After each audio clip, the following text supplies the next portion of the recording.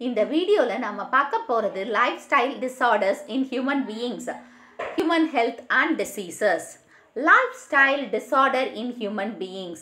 So நம்மளோட பழைய பாரம்பரியத்தை அதாவது அந்த ஸ்டைலை விட்டுட்டு இப்போ மாடர்ன் வேர்ல்டுன்னு சொல்லி நாகரிகம் சொல்லி பல விஷயங்களை நம்ம மாத்திட்டோம். ஸோ இதனால நம்ம உடம்புக்கு சில பிரச்சனைகள் வருது.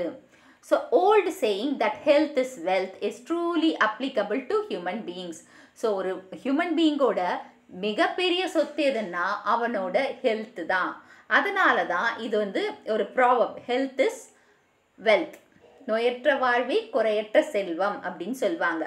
With the changes in lifestyle, there are many emerging medical conditions and diseases that are reducing the human longevity.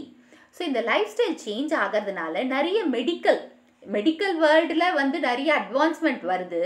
அதனால் டிசீஸும் வருது. ஓகே, நம்மளுக்கு டிசீஸ் நம்மளோட ஹியூமன் மெடிக்கல் இது அட்வான்ஸ்மெண்ட் ஆனாலும் ஹியூமன் பீயிங்ஸ்க்கு அவங்களோட லைஃப் ஸ்பேன் கம்மியாயிருக்கு. ஏன்னா நிறைய டிசீஸஸாலேன்னு நம்ம லைஃப் ஸ்டைல் சேஞ்ச் பண்ணியிருக்கோம். So the lifestyle disorder results due to the activities involving smoking, alcohol, drug abuse, consuming high fat diet, lack of exercise or living a latent life. So lifestyle disorder என்னென்னு பார்த்தீங்கன்னா எதனால் வருதுன்னா, smoke பண்ணா, இப்போ நம்ம ஸ்மோக்கிங்கெல்லாம் நாம் எடுத்துக்கிறது நம்மளோட வீராப்புக்காக, அவன் குடிக்கிறானே நாம் குடிக்கலாமே, அந்த மாதிரி. அவன் சிகரெட் பிடிச்சா நாம் பிடிக்கணும், நாம் பிடிச்சா நம்ம குறைஞ்சிருவோம், அந்த மாதிரி ஒரு இதில் ஸ்மோக்கிங், ஆல்கஹால், ட்ரக் அப்யூஸ், அதாவது ட்ரக் போட்டுக்கிறது.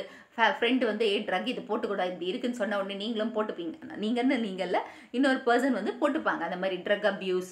அப்புறமா ஹை ஃபேட் டயட் சாப்பிட்றது, இதனாலையும் ஒபிசிட்டி அதிகமாகும். எக்ஸசைஸ் பண்ண மாட்டோம். லேட்டன்ட் லைஃப், அதாவது சும்மா எந்திரிச்சுமா சாப்பிட்டோமா போயிட்டோமா வந்தோமா அப்படின்னு ரொம்ப கடின உழைப்பான். ஸோ இதனாலையும் லைஃப் ஸ்டைல் டிசார்டர் வரத்துக்கு வாய்ப்பு இருக்குது.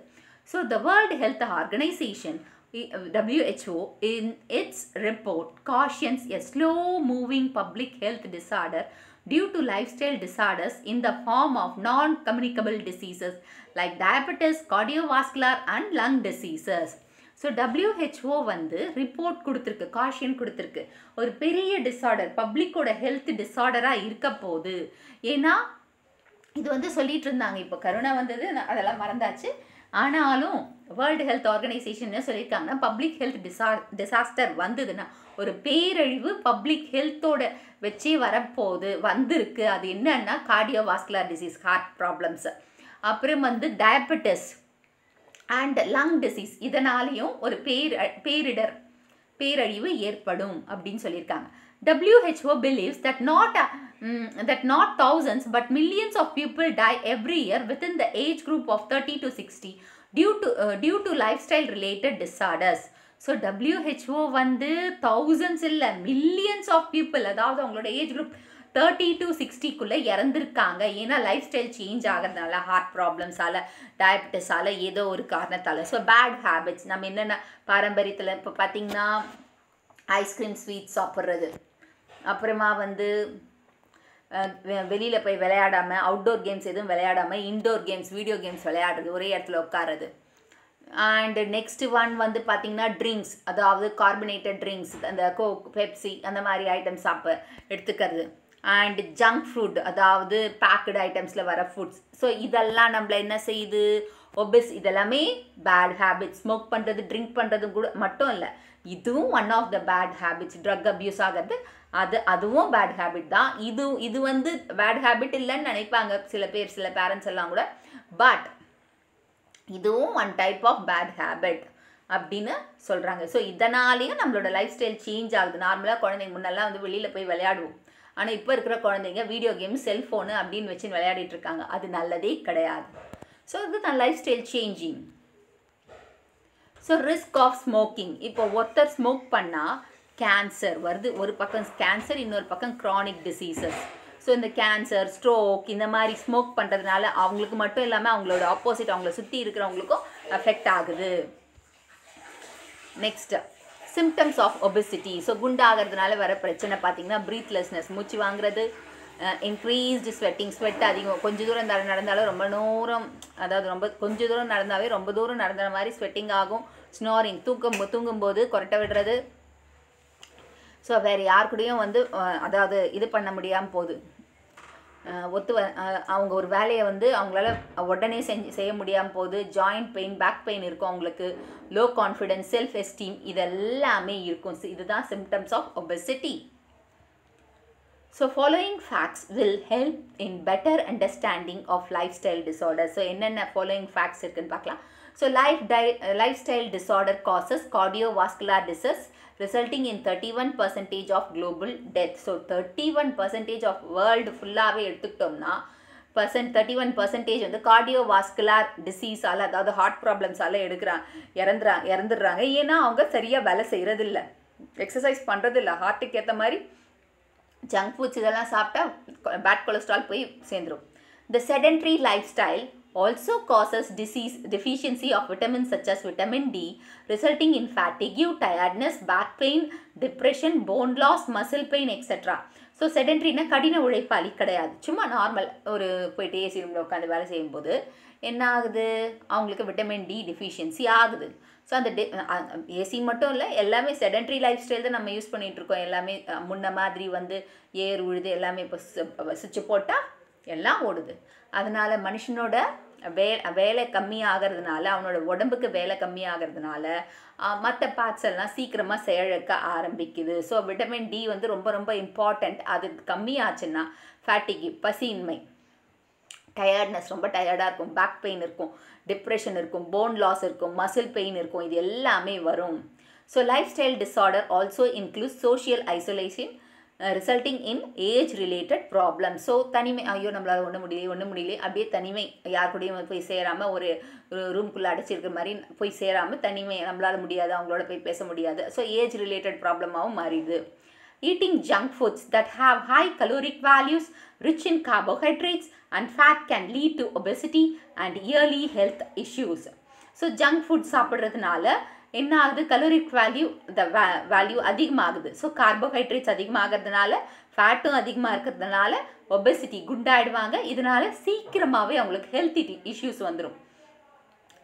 Consumption of processed and packaged food which lacks in fiber may result in constipation. கான்ஸ்டிபிட்டேஷன்னா வயிறு இழுத்து பிடிச்சிக்கிட்டு எல்லாம் ஃபுல்லாக சாப்பிட்டுட்டு புரட்டி போடுற மாதிரி இருக்கும். ஓகேவா? ஸோ இப்போ நம்ம என்ன பண்ணுறோம், ஜங்க்டு ஃபுட், அதாவது ப்ராசஸ்டு ஃபுட், இந்த லேஸு, குர்குரே, இந்த மாதிரி ஈவன் அந்த கார்பனேட்டட் ட்ரிங்க்ஸ் கூட வச்சுக்கலாம், எல்லாமே ப்ராசஸ்டு பண்ணி ரொம்ப நாள், அதாவது அவங்க மேனுஃபேக்சர் டேட் போட்டு தான் அனுப்புகிறாங்க, எக்ஸ்பயர் டேட் இதுக்குள்ளே சாப்பிட்டணும் 2 months to 2 yearsக்குள்ளே. ஆனால் என்ன ஆகுது, ப்ராசஸ்டு ஃபுட்டு, பேக்கேஜ்டு ஃபுட்டு, இந்த ஃபைபர் கண்டென்ட் கம்மியாக இருக்கும். ஸோ அதனால் சீக்கிரமாக டைஜஷன் ஆகாது, அதனால் பசி எடுக்காது, கான்ஸ்டிபேஷன், வயிறு இழுத்து பிடிச்சி ஒரு மாதிரி புரட்டி வாமிட் வர மாதிரி புரட்டி போடுற மாதிரி எல்லாம் இருக்கும். So several people today complain of irritable bowel syndrome with stomach discomfort or pain and trouble with bowel movements causing diarrhea. The main cause of irritable bowel syndrome is stress and other illness. So இப்போ நிறைய பேருக்கு வந்து stomach problem வருது, அதாவது ஒரு மாதிரி sounds எல்லாம் வயிற்றுக்குள்ளே போகுது, அதுதான் இரிட்டபிள் பவுல் சிண்ட்ரோம். அதாவது எது சாப்பிட முடியல, சாப்பிட்டேன்னா அந்த டிஸ்கம்ஃபர்ட், பெயின் அண்ட் ட்ரபிள் இருக்குது பவுல் மூமெண்ட்ஸில் அப்படின்னு சொல்கிறாங்க. ஸோ இது வந்து பவுல் சிண்ட்ரோம் அப்படின்னு சொல்லியிருக்காங்க. இது எதனால் வருதுன்னா ஸ்ட்ரெஸ்ஸும் அதர் இல்னஸஸ், மற்ற நோயாலையும் இந்த பிரச்சனை வருது. So life style modification. So life style மாடிஃபிகேஷனில் நாமளே திருத்திக்கணும். So avoid eating junk food and foods that have been preservatives and colouring agents. So நம்ம என்ன பண்ணோம், ஜங்க் ஃபுட் சாப்பிடக்கூடாது, ப்ரிசர்வேட்டிவ்ஸ் போட்ட ஃபுட்டை சாப்பிடக்கூடாது, கலரிங் ஏஜென்ட்ஸ் இருக்கிற ஃபுட்டையும் சாப்பிடாமல் இருக்கலாம். Physical exercise such as brisk walking, yoga can be done regularly. So நல்லா நடந்தாவே, வாக் பண்ணாவே போதும், யோகா பண்ணால் போதும், இதுதான் physical exercise. So following the medical advice if any health problem in addition to the lifestyle disorders. So ஏதாச்சும் வந்து health issues இருந்ததுன்னா medical அட்வைஸை வச்சு நீங்கள் செஞ்சுக்கலாம். To avoid smoking, drugs and drinking alcohol. So இது ஸ்மோக் பண்ணக்கூடாது, ட்ரக்ஸ் எடுத்துக்கக்கூடாது, drinking ஆல்கஹாலும் இருக்கக்கூடாது. to follow a healthy balanced diet rich in vitamins and proteins. நம்ம டயட் வந்து பேலன்ஸ்ட் டயட்னா எல்லா ஐட்டம்ஸும் இருக்கணும். ஸோ விட்டமின்ஸ் அண்ட் ப்ரோட்டீன்ஸ் அதிகமாக எடுத்துக்கணும். அப்புறமா நம்ம எத்தனை மணி நேரம் தூங்கணும்? 7 to 8 hours of sleep every day is required. So இப்படியெல்லாம் இருந்தோம்னா அந்த லைஃப் ஸ்டைல் மாடிஃபிகேஷனோட அந்த லைஃப் ஸ்டைல் இருக்கு இல்லையா, அதில் வந்து டிஸார்டர்ஸ் இருக்கு இல்லையா, அது வராமல் தடுக்கலாம் அந்த மாடிஃபிகேஷன் பண்ணால். ஸோ நீங்கள் இங்கே பார்க்கலாம் என்னெல்லாம் போட்டிருக்குன்னா, விளையாடுறது, ஸ்போர்ட்ஸ், டயட், நல்ல ஹெல்த்தி டயட், அதாவது வெஜிடபிள்ஸ் அதெல்லாம் எடுத்துக்கலாம், சைக்கிளிங் போகிறது, அப்புறமா பார்த்தீங்கன்னா அந்த ஃபிட்னஸ்க்காக வருது. ஓகேவா? ஸோ இங்கே பார்த்தீங்கன்னா ஈட், அது healthy food, time to eat, time to sleep, time to அந்த மாதிரி டைம் டு ப்ளே, அந்த மெத்தடில் ஃபாலோ பண்ணோம்னா லைஃப் ஸ்டைல் டிஸார்டர்ஸை ஈஸியாக ஓவர் கம் பண்ணி நம்ம ஹெல்த்தி லைஃப்பை லீட் பண்ணலாம் அப்படின்னு சொல்லியிருக்காங்க. ஸோ இந்த வீடியோ உங்களுக்கு புரிஞ்சிருக்கும்னு நினைக்கிறேன். இந்த வீடியோவோட இங்கிலீஷ் லிங்க் டிஸ்கிரிப்ஷன் பாக்ஸில் கொடுத்துருக்கேன், நீங்கள் வேணும்னா போய் பாருங்கள். இந்த வீடியோ உங்களுக்கு பிடிச்சிருந்தா ஒரு like, share and subscribe to science easy tech channel.